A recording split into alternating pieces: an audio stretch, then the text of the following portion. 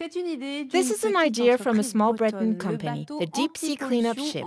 It's a 25-meter-long ship which enables the sea to be cleaned by removing polluting objects, as well as oil in the event of a spill. The company has just sold its first ship to Taiwan for 5 million euros, and other countries are also interested. Adrien Noss and Jérôme Dussart.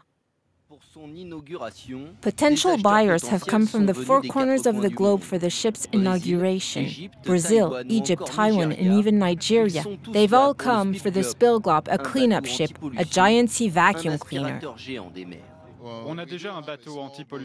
We already have a cleanup ship, but it's not as big as this one.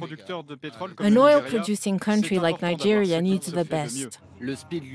The Spillglop is a heavyweight model in its class. It's 25 meters long with cabins for the crew. It has a hole at the front, a giant mouth to suck in pollution.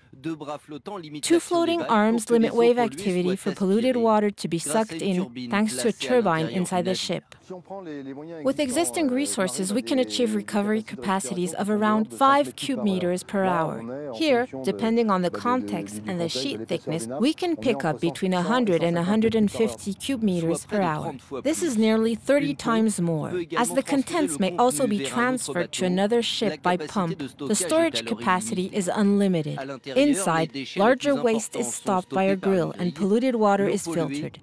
This 100% made-in-France technology is already attracting potential customers. The first ship has just been sold to a Taiwanese oil company for 5 million euros.